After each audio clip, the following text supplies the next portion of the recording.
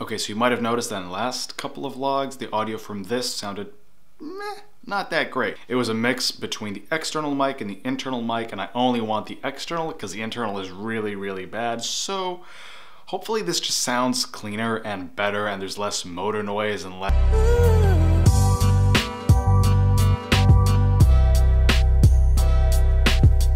Ugh. I gotta shave. This doesn't... I didn't shave for the whole shoot, and now, it's not a lot, it just doesn't feel right.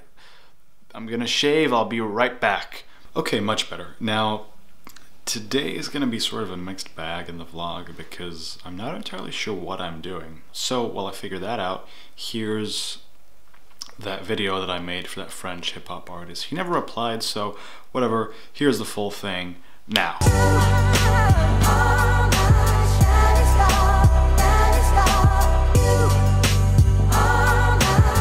Okay, so I want to take some time to briefly talk about what the shoot was like and what I got out of it. Before I do that, I want to say huge thank you to Nico. Merci mille fois, Nico, for giving me this opportunity to be a part of this project and to work on it and help out in whatever way I could. So it was a lot of fun because...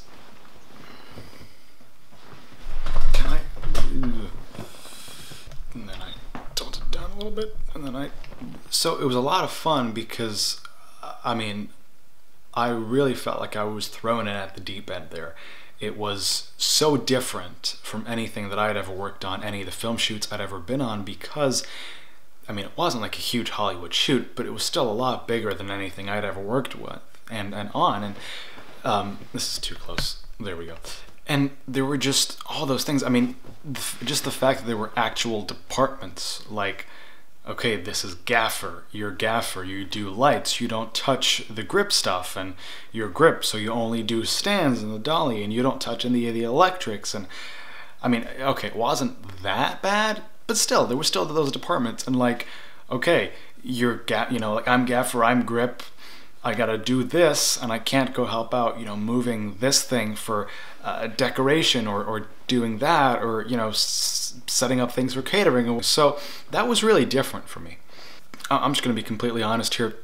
At the very beginning, I just felt so lost. Like, what the hell am I doing here? You know, because there was just so much gear, especially in terms of, you know, there were just all the lights and the stands and all that. I mean, I'd used some of it before, but not all of it, so I wasn't incredibly familiar with it. It was a learning curve, and the crew there knew that, obviously. I mean, they knew, you know, Toby and I were just like 19, and they didn't expect us to have all the knowledge of, you know, someone who's been in the industry for 10, 20 years like they have. And they were just a great team. They were incredibly good at just, you know, teaching and expressing things and explaining, and very, you know, they were supportive, but they also knew what the hell they wanted. One of the things that the first AC told me was, it's not about doing it well, it's about doing it.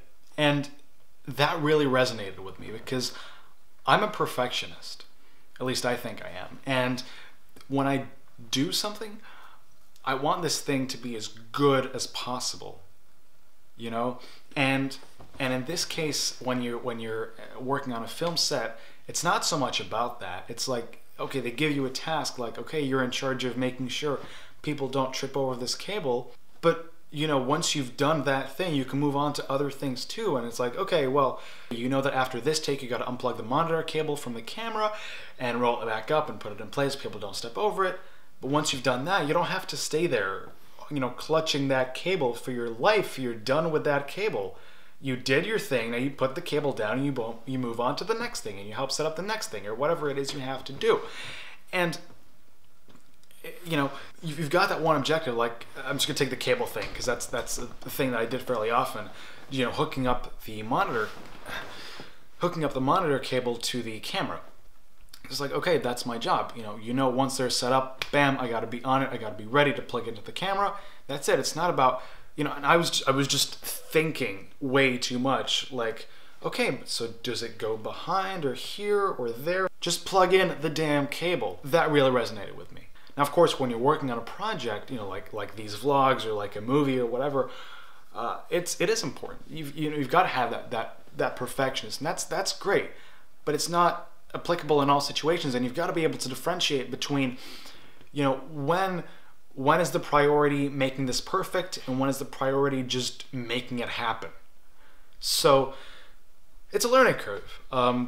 I enjoyed it a whole lot. If I do work on film sets, which I definitely hope to, and I have the choice, I probably won't be gaffer or grip, because that's just not my thing. One thing that I didn't really, I mean, I sort of did have the chance to look at it, but not incredibly, was the whole, what's it called?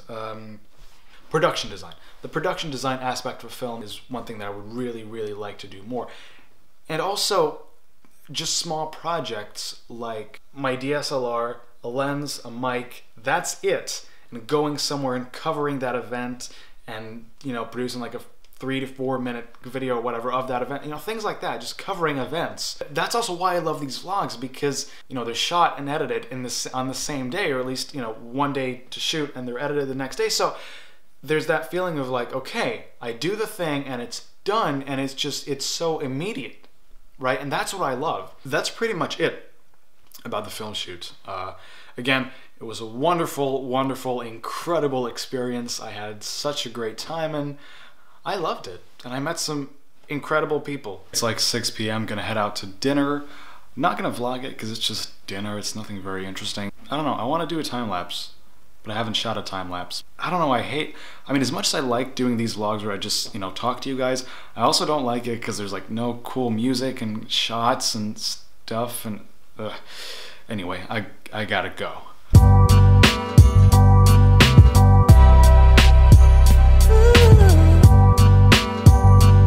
It's not about doing it well, it's about doing it. Oh,